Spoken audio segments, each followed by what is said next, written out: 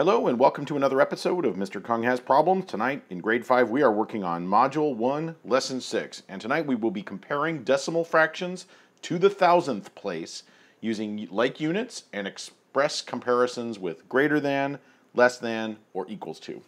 We're going to take a look at a few problems tonight. I think it's going to be about 4 or 5 problems, I think maybe 4, and we'll get you going. Let's take a look at number 1. Number 1, directions are simple. Use greater than, less than, or equal to compare the following. Now, I'll just tell you, in my class, you are going to need to show some reasoning here. You're not going to be able to just put in one of those 3 symbols and move on. So I'm going to show some reasoning with mine, and you would be wise to do the same in your class. Although I'm not your teacher, so who knows? Maybe you can get away with it, not doing it. But I'm going to take a look at 1E. 1E, let's see. On this side, we're comparing 419 and 1/10. And we're comparing that with 419 and 99 thousandths. Now look, at first glance, I kind of see the 99 over here, and 99 seems to be bigger than 10. But you know, I'm reminded that I really need to look place value by place value, and I need to start here with my biggest units. Both of these numbers have 400, that's clear. Both of these numbers have 110. Both of these numbers have 9 ones, and then here in the next digit, tenths. This one has 1/10. This one doesn't have any whole tenths. So I think I'm done. I can tell you that this number is going to be bigger because of the tenths. I'm going to say, and I'm actually just going to write that. I'm going to say the tenths are bigger on this side. That's going to be my explanation. We'll see if that suffices for your class. Let's take a look at 1H. 1H. Oh, here, this time they've spelled it out. We have 104 and 12 hundredths. And we're comparing that with 104 and 2 thousandths. Okay, well, here I think it would be helpful for us to actually write down the number. Let's see. So 104, and is always a key word because it usually means there's a decimal there. 104 and 12 hundredths. Oh, okay, so a 12 with the ones part of that 12 sitting here in the hundredths place. That's 104 and 12 hundredths. All right, now let's write our other number. 104 and 2 thousandths. 104 and 2 thousandths. Oh, I see. So that means no tenths, no hundredths, but 2 thousandths. Well, this is going to make the comparison a lot easier, right? Because now we have 104. That's easy. That's all the same. And again, we go to the tenths place. And in the tenths place, this number has a tenth, and this number has no tenths at all. If you can read my sloppy 0 there. So I'm going to put a little next to the reason why, and say that again, the first number is greater than the second number. Let's look at another problem.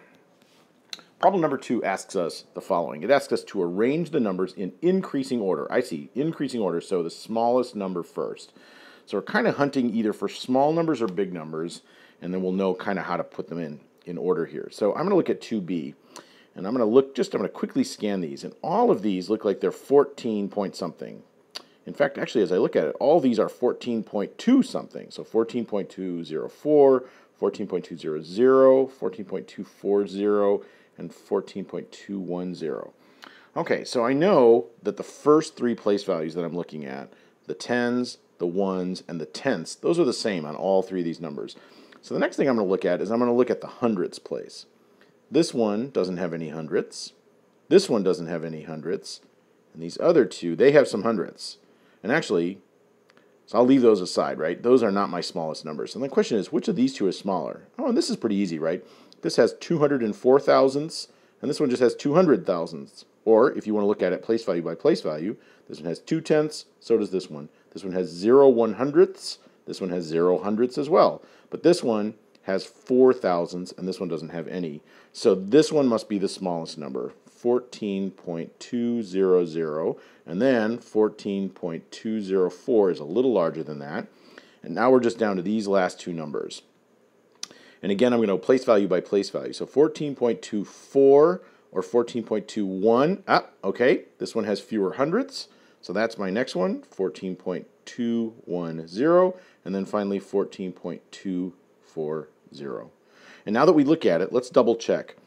200 thousandths, then 204 thousandths, then 210 thousandths, and finally 240 thousandths. And that is in order from the smallest up to the largest. Awesome. Let's take a look at one more problem tonight. Problem number 5. Oh, a word problem. So we're going to use our read, draw, write strategy. Let's go with the reading. In a paper airplane contest, Marcel's plane travels 3.345 or 3 and 345 thousandths meters.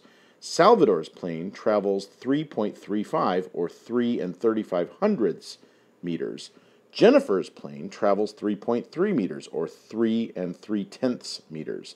Based on the measurements, whose plane traveled the farthest distance?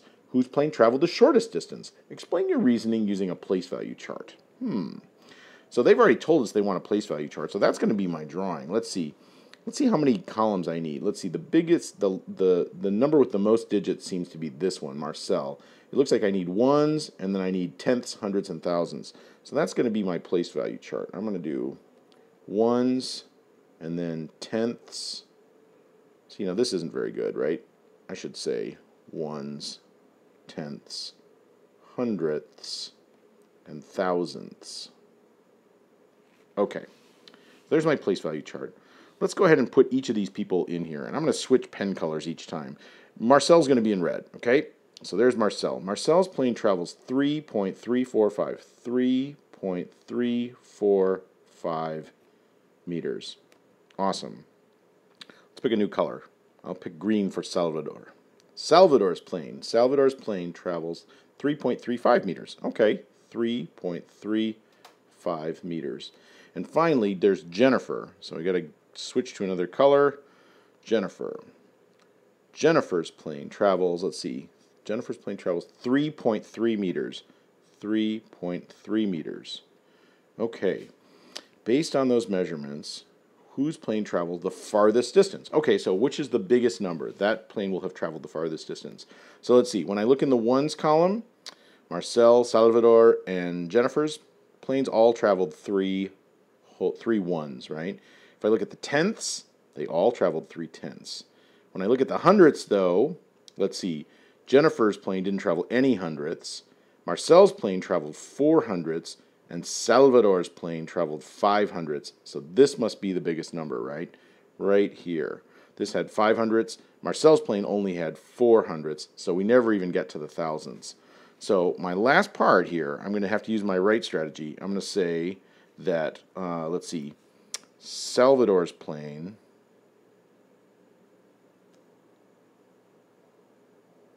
traveled the farthest.